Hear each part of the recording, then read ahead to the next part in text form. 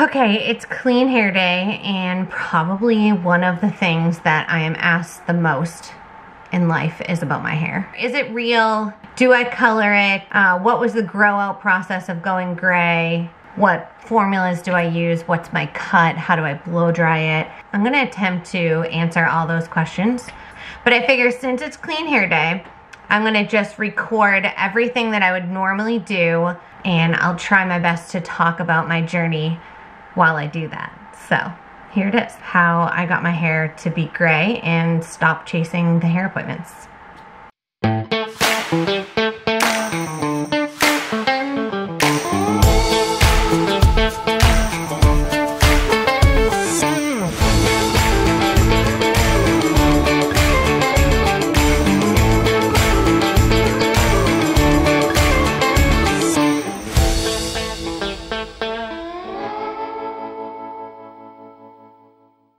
So I am 40 years old, and I found my first gray hair when I was 17 years old. I can remember like being in my bathroom and looking up and getting ready to do my hair and finding my first few gray hairs. They were right about here where I have like my biggest patch of white. And I was like, no way, this ain't happening. I grabbed some tweezers and I sat there and I plucked every single one of them out. And I don't know if the myth is true that if you pluck them out, you get more, but it was a downhill slope from there. I would find them all the time, and I would honestly just twist them around my finger and pull them out. I probably had about 15 of them. And when I was 18, I went to hair school, and that is when I really started to dye my hair. I have had hair that is literally every color of the rainbow. It was really fun. So I did go to hair school. I was in New Hampshire when I went to hair school, ended up leaving, not finishing, going to Massachusetts, going to hair school again, and getting a job in a salon, and quickly realizing that the salon life was not for me. I feel like every stylist on the planet should be a licensed therapist. So kudos to you guys. And I decided that I was just gonna stick with my best friend and let her be the person to do my hair. And so the journey of this hair started. And I feel like for so long, my hair was just such a part of my identity because I had really cool haircuts all the time. So people would always stop me and ask me about my haircut. Then it turned into cool haircuts and cool hair colors. I was with a network marketing company for 6 years, and I was always known for my funky hair color. And really underneath it all, what I was doing was chasing the hair appointment to cover up how white I had gone. And by the time I hit about 35, I was about, I don't know, 75% white underneath all of that color. And it became harder and harder to maintain what I had going on. And I actually have this beautiful friend. Her name is Miranda Parker. I will somehow put a link maybe to Miranda Parker's Instagram so you can follow her. She had this amazing gray transition journey that was very inspiring to watch. And so I decided if she can still look that stunning while she's transitioning to gray, maybe I can transition to gray and just be okay with it. But when your hair is your identity for so long, it's a really tough decision to make. And it is a really awkward process to go through as well, because you kind of have like really crazy roots, or you cut your hair really short. There's so many ways to go about it. And this is how I decided to do it. So I was blue. Honestly, this is just sitting right in front of me. My hair was about this color when I decided that I was gonna go for it and transition to gray hair. And so for me, it was a little bit easier, and I absolutely cheated the process. There's so many women out there that do like the whole grand bray effect, and they really just kind of let it all go, and you know, they're okay with that, or maybe they struggle with it. You know, if you ever follow the hashtag grand bray, there's so many beautiful stories out there of really powerful women who go through this process. And so I cheated the system for sure. I grew my hair probably oh, I don't know. I grew it to about here before I like waved the white flag and I was like, all right, Tiffany, please help me because I can't handle this mentally anymore. I feel frumpy all the time. Like I'm having a really hard time and all I want to do is either shave my head or dye it some funky color. So what we did is we actually removed the color from my hair. So all of the blue that was left, while it was fading beautifully, and I would say if you're gonna have a fashion color throughout like a gray transition, blue is definitely the way to go because the tones just like kind of match and blend nicely. So we removed the blue and we toned what was left of the things that I lightened. And then I just kept my hair trimmed, trim, until we got to the point where it was just my hair. And then, because I didn't realize, like you don't know how white you are underneath all of that until you go for it. So you may think that you're grayer than you are, but you're really not. And so for me, I wasn't as gray as I thought I was gonna be in the front frame of my face. And if you've ever had short hair, you know that like the front frame of your face is everything. You know, if you've ever had like the stacked bob or super short hair, you know, like the points in the front like have to hit a certain point. They're like your security pieces, you know. And so when I finally let everything go, I realized the front of my hair was not funky enough. And I decided that even though the rest is finally all natural, I need to have something fun and funky in the front of my hair. And so that's when Tiffany and I decided that we were gonna just highlight the front of my hair. And so I'll show you how I blow dry it and whatnot in this same video. But I wanted to kind of dissect it and show you what's mine and what's not. I don't know, hopefully give you some inspiration to just go for it. And also to let you know that if you go for it and it's not what you love, it's okay to still do things to your hair. You know, like I know the whole journey and the whole point of it is so that you can, you know, embrace your natural beauty and all that, but I've been embracing my natural beauty forever. My natural beauty is the beauty that I choose to share with the world. So whether it be that I have funky makeup, funky hair, funky clothes, whatever it is, that's my natural beauty. That is what I perceive myself as beautiful. So just because, you know, the media puts it out there that a natural beauty is somebody that doesn't touch their hair or their face, that's just not true. You can do whatever you want that makes you feel beautiful and whatever, you know, feels natural to you. And so we did the front of my hair. So let me part it. I just washed it. I'm going to share with you the products and everything that I use with my hair. I think if I part it down the middle, that'll kind of give the best like view of what is mine and what is not. Yeah, see, you can already see it right there. You can already see, okay? So basically from here back is my natural hair. This all right here is all white. You can see my natural color popping through. My natural color is very, very, very, very, very dark brunette. It's almost black. And so all in the front here is what is highlighted. So, and you can see a root, right? So you can see a root all the way across here, but you can see that, okay? So this is all bleached. So what Tiffany does is she will do some highlights all right here in the front about this thick back, okay? So not thick at all. And then she'll take it down here and we go a little bit back here. So that way, if I decide to put my hair up, I also have the lightness on the sides. And the back of my hair is very, very dark still, and the underneath of my hair is very dark. If you're going through the gray transition, you'll find that the underneath of your hair is really the last place that goes to white. I don't know what the science is behind that, but so I do have a few pulled highlights in the back just to kind of give it a little bit of dimension and kind of break it up a little bit.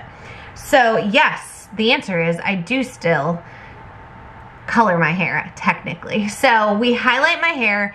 Tiffany uses a mixture of 20 and 30 volume, so half 20, half 30 volume with what I don't know what the bleach is that she uses.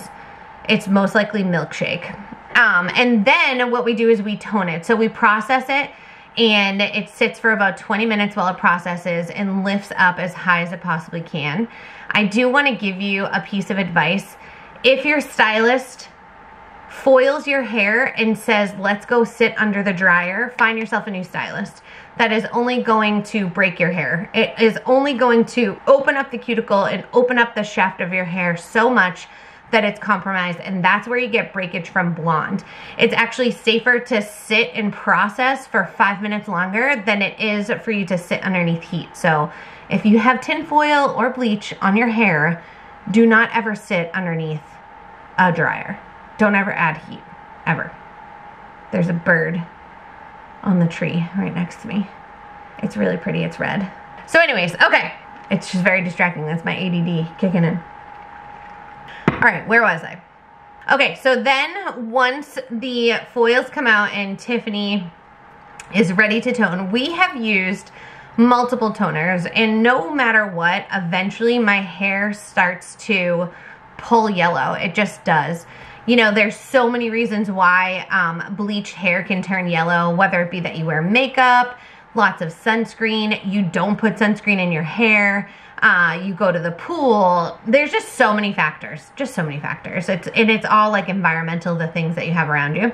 And so that's why they make like purple and black shampoos to tone that yellow out. It's like the color wheel, right? And so when you lift, you most likely didn't lift to white. There's usually some type of undertone to it. And so that's why you can get a professional tone at your hairdresser.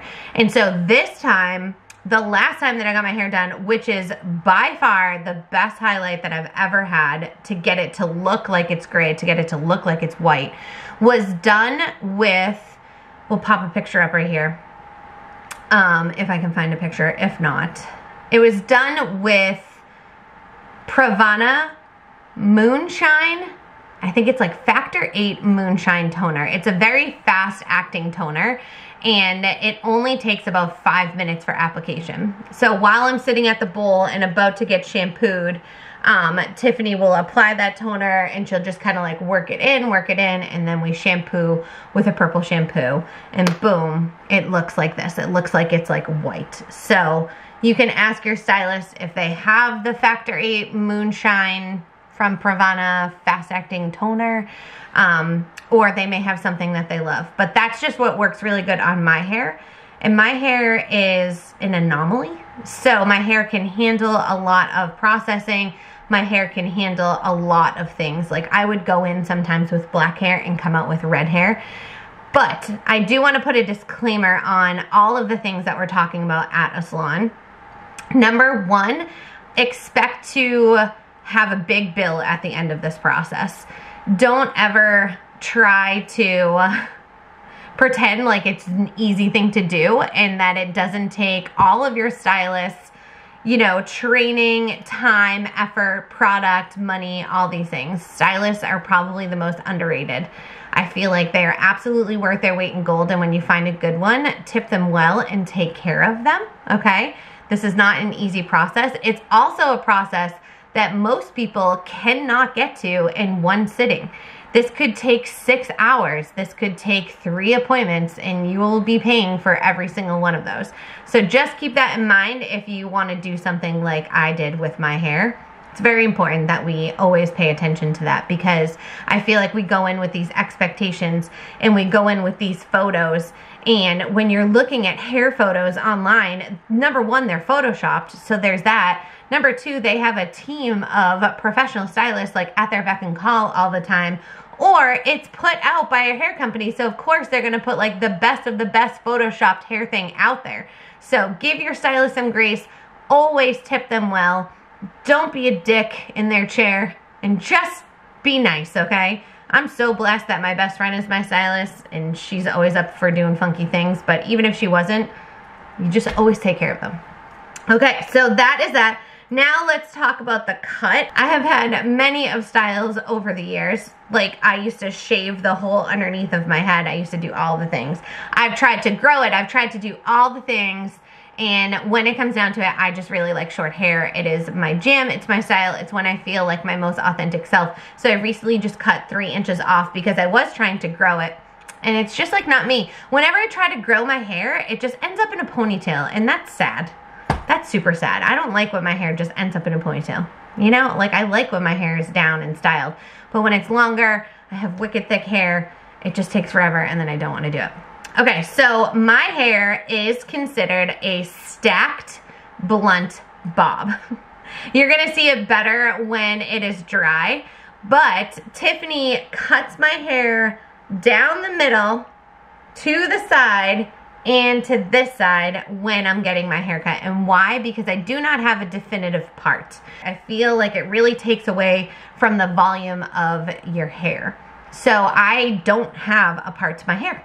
And you'll see all the time when you watch my videos, I just flip my hair from side to side. I'm able to part it in the middle with no issues.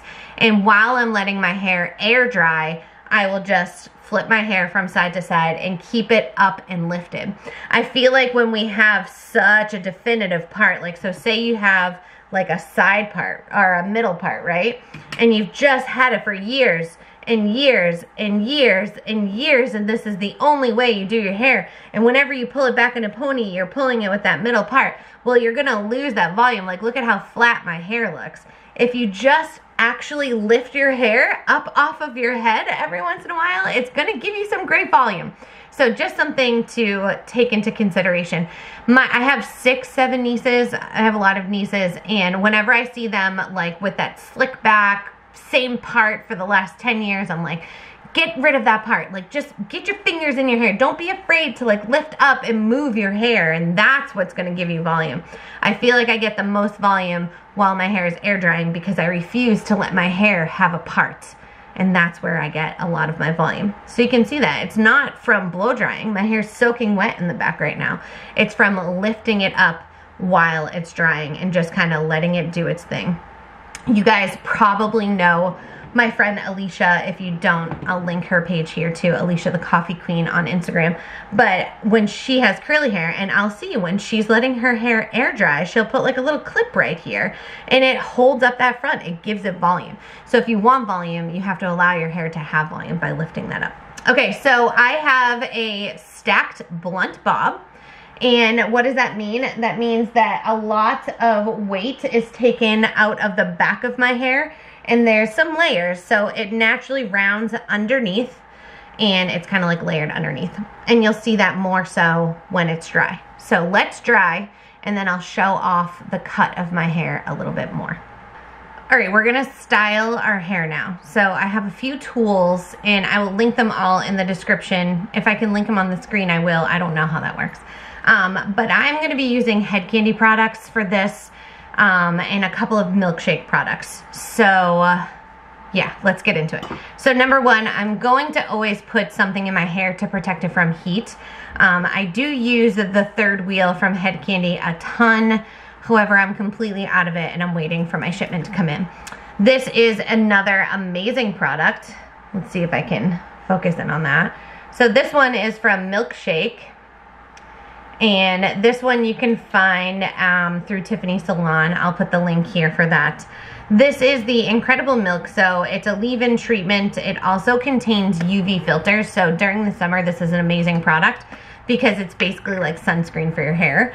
So you do want to make sure that you always have some type of heat protectant. That's really the only thing that I consistently use in my hair. I don't overuse product. I like to keep my hair as clean as possible. And so this is one of the products that I will use. The third wheel from Head Candy is another one, and I'll link this here. Everybody calls it Jesus Juice, and everybody just really loves it. Okay, I'm gonna be using the Travelista. Look at how cool. YouTube's fun. Look at how cool that just focused. I'm gonna be using the Travelista. This is a really cool, what's considered portable blow dryer. This is also from Head Candy. This is such a great investment, you guys, but it's been out of stock for forever. So if you follow the link in the description of this video for this and get on the wait list, it is really an incredible technology. I really love this. And it sounds like a super jet when it turns on. So my hair is combed through. Okay, so it's combed through and it's detangled. Right now, the only thing I'm gonna focus on is lifting this up while I dry and getting all of the moisture. I'd say 90% of the moisture out of my hair. So here we go.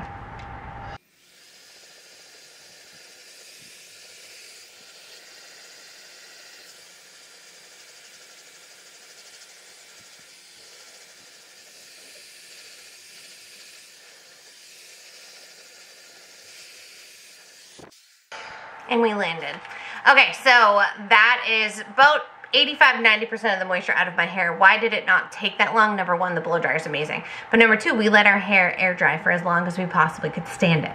So if you don't have time to let it air dry, that's fine. Just get the moisture out first. And remember, you guys, these are your best tools.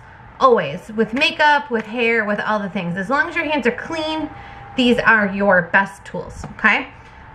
I'm going to take this clip here. This is what is called an alligator clip.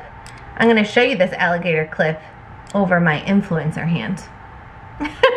But this is an alligator clip, and why is that? Because this right here, see this?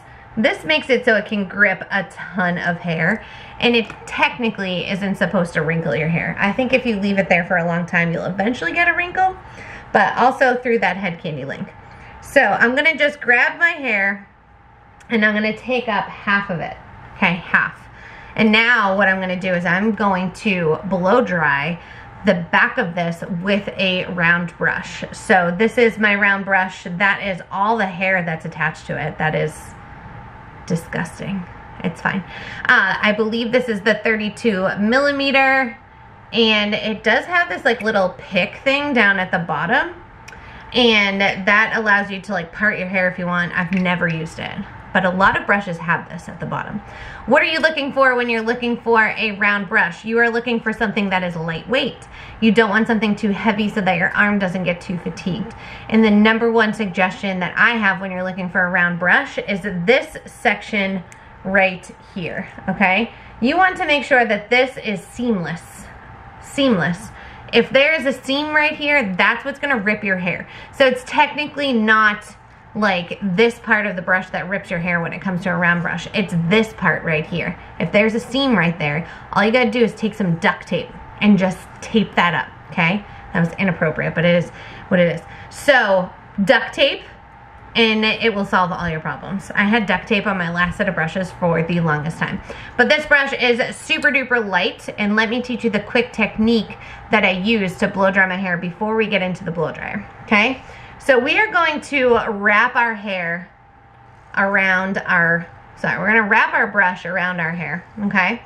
And when we twist our brush, we want to use our thumb and fingers. See that? So I'm using my thumb and I'm using my fingers to roll my brush. I'm not going like this and having like a death grip. Like, this is not a mallet. We are not banging Declan's mining buckets here. Shameless plug. We are not using a hammer. We're using a tool for our hair. Okay, so nice gentle grip, okay? And we want to practice if you need to. You don't want to fatigue your wrist, okay? So once our brush is in our hair, that's what we're doing. We are twisting our fingers using our thumb while we have our heat right here, okay? And then once we have our heat on there and everything is dry, I like to just let that cool. Now you can use a cool shot. That's fine. There's a button right here usually that's like a cool shot on your hair. I don't have the brain bandwidth to operate too many things at once. So I simply just stop blow drying it, let it sit for a second, and then I will let it roll through. Look at just that technique alone without heat is gonna give us volume.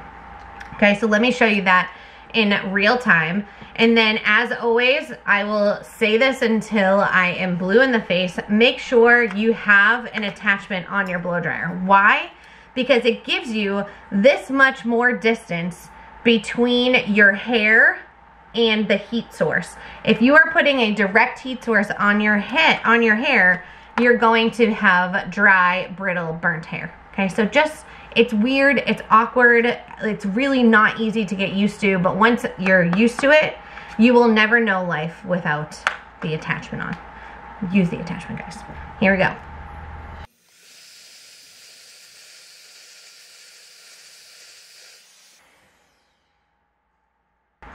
Ta-da!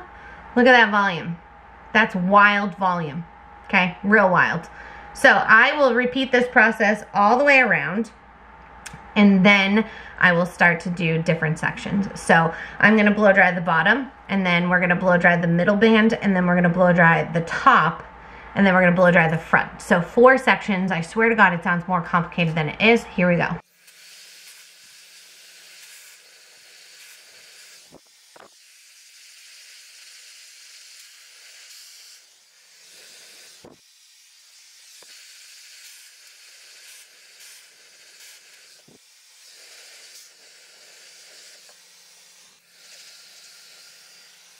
But as you guys can see, this obviously gives major volume, and this looks a little weird, I get it, like it's a little bit much, but don't worry, because we're gonna bring this bad Larry in and we're gonna tame that down a little bit. So I'm going to then take out my little alligator clip, okay?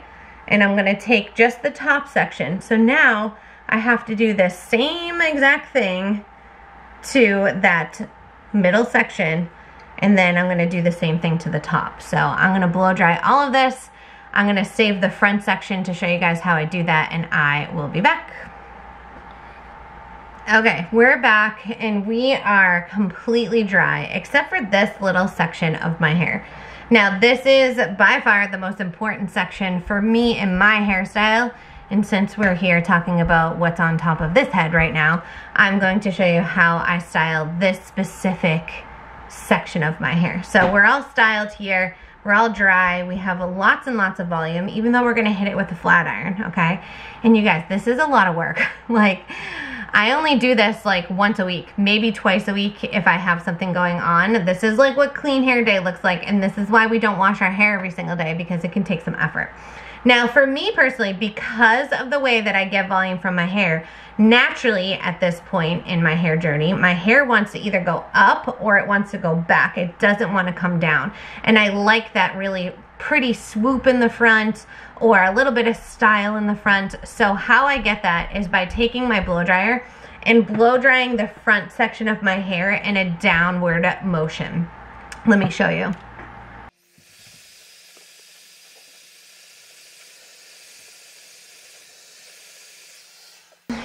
So as you can still see my face through here. So this is a very thin section that I do that with, but what that does is it just allows me to kind of style that front a little bit more and have that direction go down instead of it being back. It's just my little money pieces in the front. That's just how I like it to go, okay? And so last but not least, I'm gonna take my brush in this section one more time, and I'm gonna show you how I do that signature kind of swoop in the front. It's actually very easy. We're gonna take our brush, we're gonna put our heat on it, and as it cools down, we're just gonna simply pull it to the side, and that is how it's gonna style. And the reason why, you guys, is because a curl or a wave or a bend in your hair, it isn't created with the heat. It is created with the heat, but it's set when it cools, right? So however you want it to look at the very end is where your hair needs to be when it cools down from the heat, okay? So let's do the front.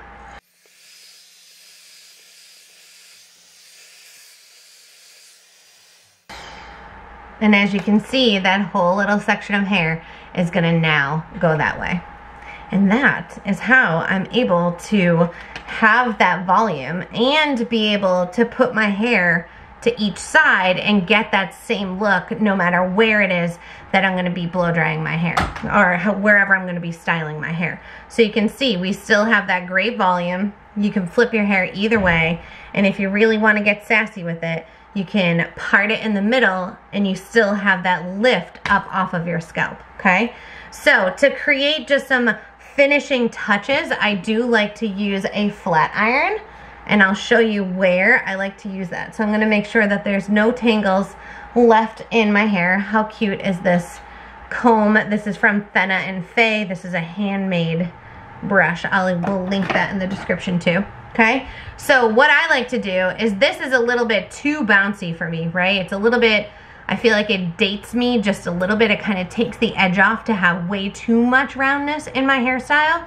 So I will take just these little sections right here and my flat iron. My flat iron is only on 350 degrees. It goes up to 450, but it's absolutely unnecessary for you to have any type of heat at 450 degrees. Unless a professional is using it for a reason, stop using so much heat on your hair. You're only damaging it. And I'm just going to straighten a few pieces to kind of bring that edge back, right? I like to have the bounce in my hair, but it's a little bit too much in some sections, okay? So I'm just gonna bring that little bit of an edginess back to my hair by flat ironing just a few pieces, not too many, okay? And if this one is like too much of a curve, we're gonna go that way. And then also right here in the front. It's really the front. I feel like it's a little bit like Brady Bunch-ish when it's like so rounded and it doesn't have any of that like crispness to it. After all, this is a stacked blunt bob, right? So we have that bluntness for a reason. We want to have that blunt show through. And then you guys, that is it. I will put one more product in my hair, and it is the Milkshake Let It Shine. So this is a shine spray from Milkshake. That's what I just said. I repeat myself a lot. And we're just gonna give it an overall quick little number. You can use this wet or dry, whatever tickles your fancy. And that right there, you guys, is how we style my gray highlighted stacked blunt bob. It's very strange to make a YouTube video and be so long-winded, but this is pretty real-time, you know, minus, this would probably take me from start to finish, this would probably take me about 15 minutes if I wasn't jib-jabbering and trying to teach you guys some stuff. So that is it. This is definitely one of my most requested tutorials, is to talk about my hair, the color of it, the products that I use, and how I style it, and what you can ask for at a salon near you with your stylist. So quick rundown, it is a stacked blunt bob. My hair is naturally gray in the back, but the front is highlighted with a mixture of 20 and 30 volume for processing. My toner is a Pravana, I think it's Factor 8 Moonshine Fast Acting Toner. I could definitely be wrong, but I will have like the specifics in the description of this video and a link to it as well. You can purchase any of the Head Candy tools or the Head Candy products through the link in the description as well. And also any of the Milkshake products will be linked under there as well. Discount code for Milkshake, no discount code for Head Candy. I hope you guys enjoyed my first like real tutorial for YouTube using like a fancy camera. It's been a long time since I've used a fancy camera. It was so fun to hang out with you guys, and if you found any value to this, please hit the subscribe button, and I will be back with my next video to talk about the journey that I went through when I got my tummy tuck. So I'll see you guys soon. Bye.